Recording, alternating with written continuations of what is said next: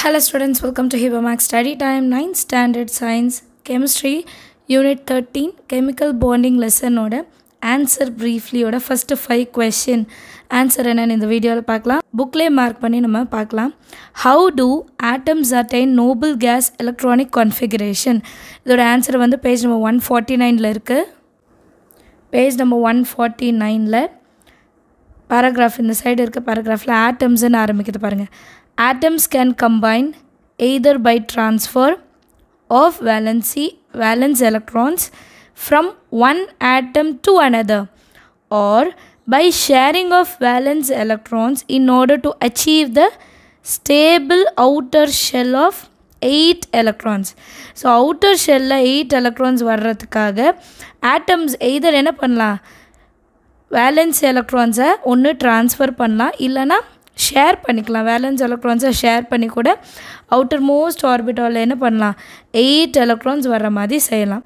Outer ஷெல்லில் 8 electrons வந்து நம்ம என்ன சொல்லலாம் நோபல் கேஸ் கான்ஃபிகரேஷன் சொல்லலாம் இல்லையா. ஸோ நோபல் கேஸ் எலக்ட்ரானிக் கான்ஃபிகரேஷனாக எப்படி இருக்கும் அவுட்டர் மோஸ்ட் ஷெல்லில் 8 எலக்ட்ரான்ஸ் இருக்கணும் சரியா.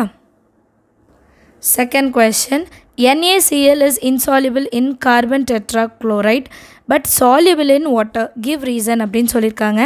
இதுக்கு புக்கில் ஆன்சர் இல்லை, ஸோ நான் ஒரு பேப்பரில் எழுதியிருக்கேன். ஆன்சர் பார்க்கலாம். NaCl is an ionic compound. NaClன்றது ஒரு ionic compound. Polar or ionic compounds are only soluble in polar solvents.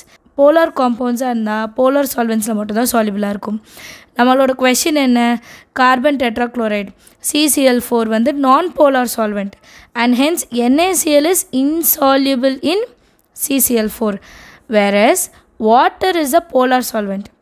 Thus NaCl is soluble in water. Understand ஆகுதா. CCl4 வந்து நான் போலார் சால்வெண்ட்டாக இருக்கிறனால NaCl வந்து அதில் சால்யூபிள் ஆகாது. ஆனால் வாட்டர் வந்து போலார் சால்வெண்ட் NaCl வந்து வாட்டரில் வந்து சால்யூபிள் ஆகும். அண்டர்ஸ்டாண்ட் ஆகுதா. அடுத்த கொஷின் பார்க்கலாம்.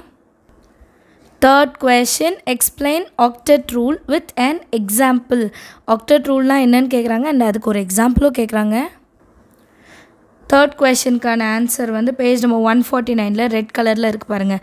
த tendency of atom to have 8 electrons in the valence shell is known as octet rule or the rule of 8. இப்படி வேணால் கேட்கலாம். ஸ்டேட் ஆக்டட் ரூலுன்னு இதுக்கு இன்னொரு கொஷின் கேட்கலாம். ஸ்டேட் ரூல் ஆஃப் 8 அப்படின்னும் கேட்கலாம் சரிங்களா. இதில் என்ன சொல்கிறாங்கன்னா ஒரு ஆட்டம் வந்து அதோட வேலன்ஸ் ஷெல்லில் வந்து 8 எலக்ட்ரான்ஸ் வைக்க முடியும் அப்படின்னா தட் இஸ் ஆக்டட் ரூல். இதுக்கு எக்ஸாம்பிள் ஒன்று கேட்டிருந்தாங்க இல்லையா. For example sodium with atomic number 11 will readily lose 1 electron to attain நியான்ஸ் stable electronic configuration. So இது வந்து ஒரு டயக்ராம் மூலியமாக எக்ஸ்பிளைன் பண்ணியிருக்காங்க புக்கில். சோடியம்க்கு மொத்தம் 11 எலக்ட்ரான்ஸ், ஃபஸ்ட்டு 2 ஆக்குபைட் ஆகிடுச்சு, அடுத்து 8 ஆக்குபை ஆகிடுச்சு, லாஸ்ட்டில் ஒரே ஒரு எலக்ட்ரான் தான் இருக்குது. இந்த ஒரு எலக்ட்ரானை அது ஈஸியாக யாருக்காவது கொடுத்துட்டா அதோட அவுட்டர் மோஸ்ட் ஷெல்லில் எத்தனை எலக்ட்ரான்ஸ் இருக்குன்னா 8 electrons.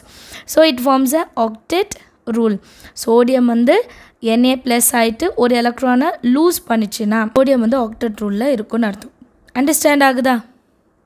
Fourth question, right a note on different types of bonds. Page number 151 எடுங்க. பேஜ் நம்பர் 151 அதில் வந்து கெமிக்கல் பாண்டிங் கொடுத்துருக்காங்க. Strong bond, week bond. Strong பாண்டில் என்னென்ன இருக்குது ionic bond, covalent bond, coordinate bond, metallic bond. Week பாண்டில் hydrogen bond ஒன்று, van der Waals interaction ஒன்று சரிங்களா. நீங்கள் இதே மாதிரி டயக்ராம் இருந்தாலும் உங்களுக்கு மார்க் கிடைக்கும், இல்லைனா பாயிண்ட் வைஸ் எழுதினாலும் உங்களுக்கு வந்து மார்க் வந்து கிடைக்கும்.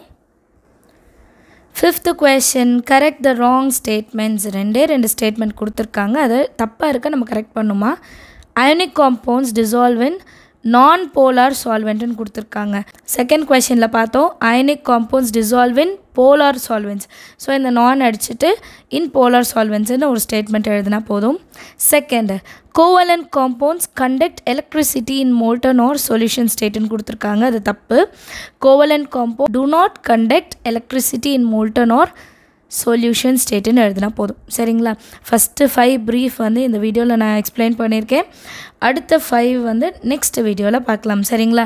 இந்த மாதிரி வீடியோஸ் உங்களுக்கு யூஸ்ஃபுல்லாக இருந்தால் மறக்காமல் ஒரு லைக் பண்ணுங்கள், உங்கள் ஃப்ரெண்ட்ஸ் சர்க்கிள்க்கும் ஷேர் பண்ணுங்கள்.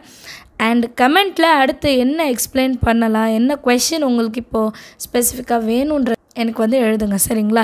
நீங்கள் எழுதுகிற ஒரு கமெண்ட்டுக்கும் நான் வந்து வீடியோஸ் அப்லோட் பண்ணிகிட்ருக்கேன். ரீசெண்ட் டேஸ் நீங்கள் பார்த்தீங்கன்னா தெரியும், நிறைய பேர் கேட்குறாங்க கமெண்ட்டில் கெமிக்கல் காம்பவுண்ட் எக்ஸ்பிளைன் பண்ணுங்கன்னு. அதனால தான் இந்த ப்ரீஃப் எக்ஸ்பிளைன் பண்ணியிருக்கேன். ஸோ உங்களுக்கு என்ன தேவை இருக்கோ அது கண்டிப்பாக எனக்கு தெரியப்படுத்துங்க. அதுக்கான வீடியோ நான் உங்களுக்கு அப்லோட் பண்ணுறேன். தேங்க்யூ ஸோ மச் ஃபார் வாட்சிங்.